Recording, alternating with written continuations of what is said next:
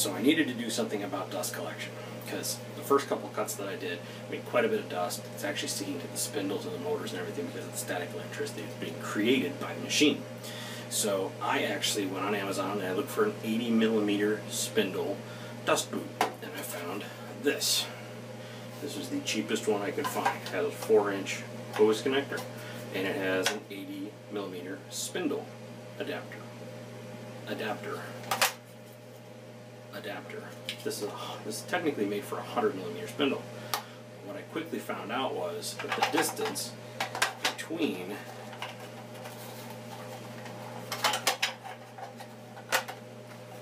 goes back together one way. The distance between here and here, or this distance right here, was too big. So when I put it on the machine, this would actually rub up against the Z-axis housing, dust inhibitor, I don't know what you want to call it, it's just a piece of metal. It's in front of the Z-axis, but it would rub up against it when it goes up and down.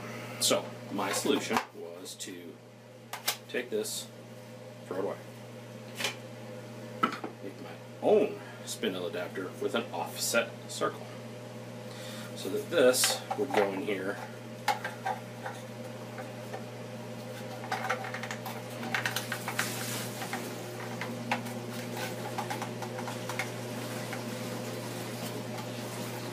like such and reduce this thickness.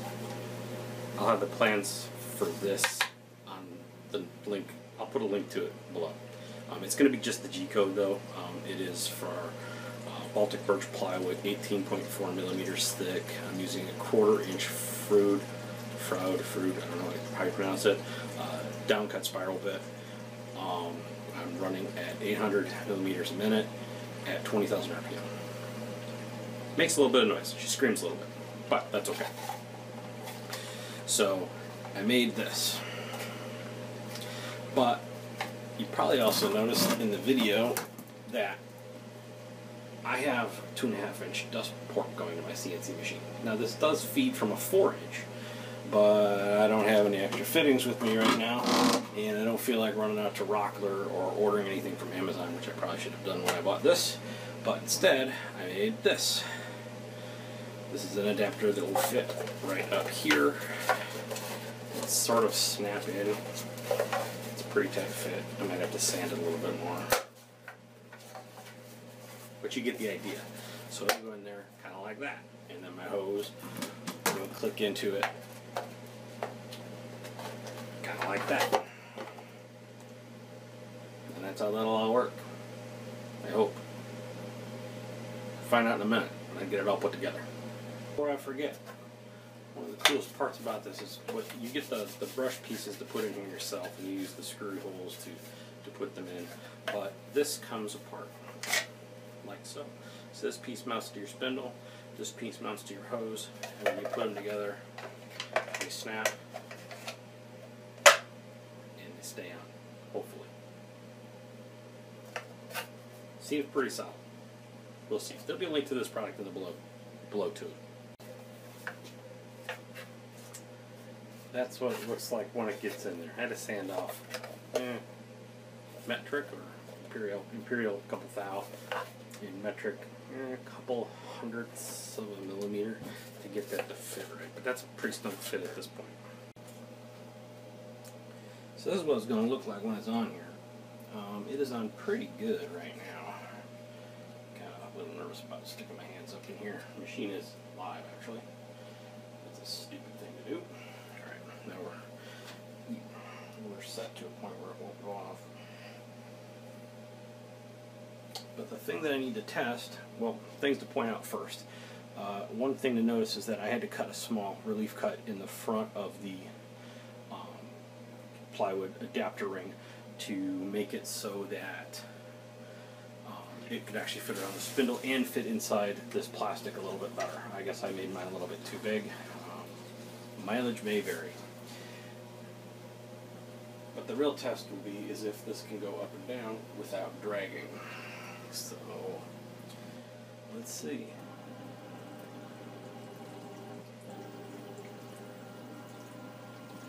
there is literally maybe 3 millimeters of space back there that is all we have for clearance. But for how this is going to work, that is enough.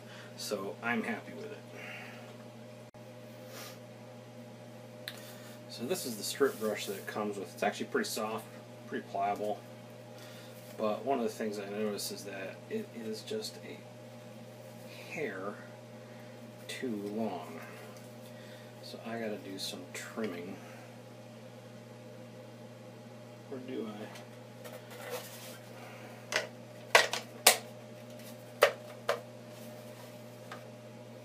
Yeah, I'm probably gonna have to do a little bit of trimming because the other brush is gonna bump into this and they're not gonna fit quite right.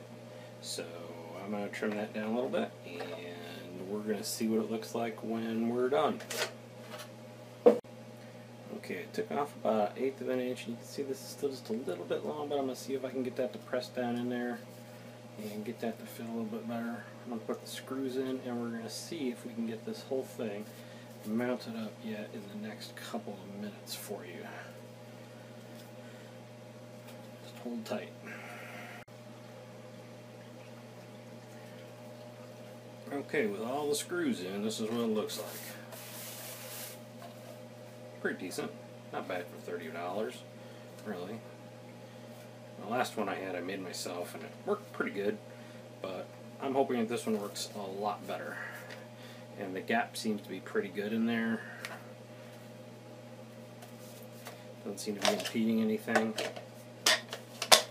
Still snaps together tight. So I'm really hoping that that's going to work for me.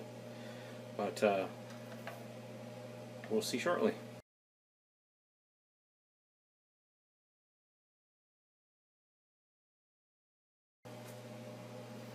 Okay, so I got the whole thing on here, and this is how it looks right now. It goes up and down really smooth. My adapter for the hose fits really well. The brushes and everything, I don't want to put my hand under there because there's a sharp bit under there, but they are pretty much equal with the depth of that bit. That is, that bit actually sticks out about 1.5 inches. So it's going to be a little bit too tall for like a V-carve bit, unless I get a 1/2 inch one. But just want to show you that this pops off pretty easy. I can set it to the side. I can change my bit, and I can put it back on when we're ready to run. All in all, pretty happy with this. Only time will tell, but so far this looks like a pretty good solution. I'm hoping that it doesn't make some horrific noise like whistling when we send air through it, but we'll find out right now.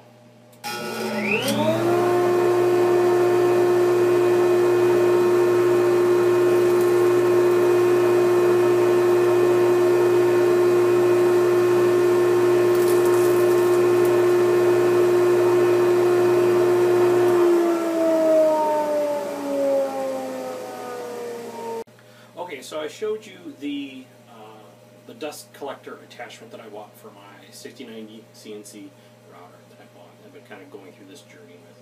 I'm really hoping this helps keep all my dust down. I'm really hoping that this works well enough that I don't have to come up with a different solution.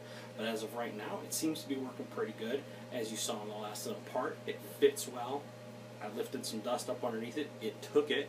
So that's a good sign. I'm hoping that I can just clean my machine off, and then from this point forward it will pretty much remain dust free.